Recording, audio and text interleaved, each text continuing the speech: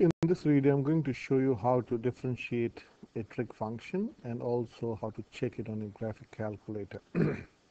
Okay, so this is the trig function y is equal to 2 cosec 5x. Okay, now here we have to use the composite rule or the chain rule to differentiate the inside first and then the cos. So dy by dx is, so first differentiate the inside. So differentiation of cos x, sorry, phi is phi. So you already have a 2 sitting there. So 2 times differentiating the inside gives you phi times differentiation of cosec is minus cosec x cot x. So this will become minus cosec 5x. I'm putting this in the bracket so that I can use a calculator times cot 5x. Now how to check? So let's simplify this a little. So dy by dx is minus 10 cosec 5x times cot 5x. Now in NC exams or in any examination, so if you can use a graphic calculator, if you're allowed to use a graphic calculator, on a graphic calculator you can check whether the derivative is right. So this is how I do it. So first let me do without. So dy, I'm saying what is, you take any arbitrary point which is defined. So cosec is the reciprocal of sine. So sine cosec is not defined at 0. So I'll take 1. So I'm asking the question, what is the derivative at x is equal to 1? Now this is in radians. Okay. Always when you're differentiating a trig function, it's always in radians. So it's 1 radian. Okay, so that's whatever degree it is. So I will say that will be minus 10 cosec phi times cot phi. Now this is nothing but 1 minus 10 times 1 divided by sine phi. Let me put this in the big bracket, times 1 divided by cot phi. Okay, so I'll do without the calculator. Of course, I'll have to use a calculator too. So get the calculator out. Okay, so this is when you run, so you can use this in a simple electronic calculator. Minus 10 times bracket 1 divided by sine phi, I think it works that way, times 1 divided by, this will be 10, not cot is a reciprocal of 10, so divided by tan phi. I made a mistake there. So minus 3.08. Okay, so let me write that. So this, let me correct this. So this is tan. This is cot phi.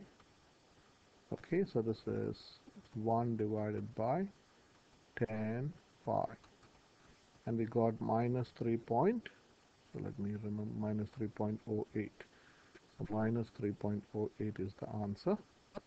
Minus 3.08. Now I'll show you a very cool way of checking this on a calculator. The calculator will work this out for you. So go to option menu and go to F4, which is calculus, and this is d by dx. What was our function? What our function was 2 cosec 5x. So you can write like this: 2 times 1 divided by sine, I'll put this in the bracket, 5x. Okay, and I'm asking, give me the derivative at 1. So I'll put a comma there, 1, and then close the bracket. Hopefully it will work. Yeah, here we go. So you have the same answer, minus 3.8. You can see we did this. You can do this on a simple calculator. So we have confirmed that our answer is right. Okay, so let me do one more example. Differentiate this function. So let me use green now. Here it's always good to simplify a little. So this is x to the power half plus 2x minus 1 over x squared. So I'm going to divide all by x squared. So can I write like this? Y is equal to x to the power half divided by x squared plus 2x divided by 2x to the power 1 times x squared minus 1 over x squared.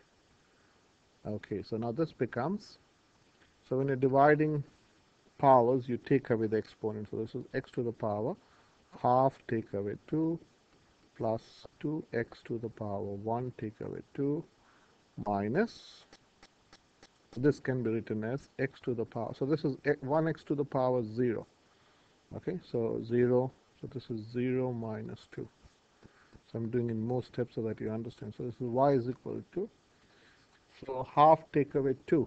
Okay, now 2 is 4 halves. So let me show that. So half take away 4 halves plus 2x to the power negative 1 minus x to the power negative 2. Okay, so we're almost there. So y is equal to x to the power minus 3 halves plus 2x to the power negative 1 minus x to the power minus 2. Now this has become a simple power function. So you can differentiate by dropping this power and decreasing the power by 1. So you can say dy by dx is equal to, so drop the power down, there's minus 3 over 2 x to the power minus 3 halves minus 1 plus 2x to the power, no, it will drop the power down. So let me use smaller eraser. So this is 2 times minus 1 x to the power, let me delete this, this is annoying. Okay, I need more space. So 2 times minus 1 times x to the power minus 1 minus 2 minus, you have to drop this down, so it's minus 2x to the power minus 2 minus 1. Okay, so dy by dx, we're almost there, is equal to minus 1.5 x to the power, so this is 2 halves, 1 is 2 halves, so minus 3 halves minus 2 halves is minus 5 halves, and this is plus 2 times negative 1 is minus 2 times x to the power negative 3, and this negative and negative will become plus 2 times x to the power, oh, am I doing something wrong here? No, we are right here. Oh, yeah. So this is wrong. How I did 2 minus? It has to be minus 1. So minus 1. Yeah, I was wondering why I'm getting the same exponent. So drop the power down and decrease the power by 1. Yeah.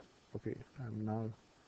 So this should be minus 2. It's always good to check. Minus 2 and plus 2x to the power minus 3. This is perfect, but I would like you to simplify a little.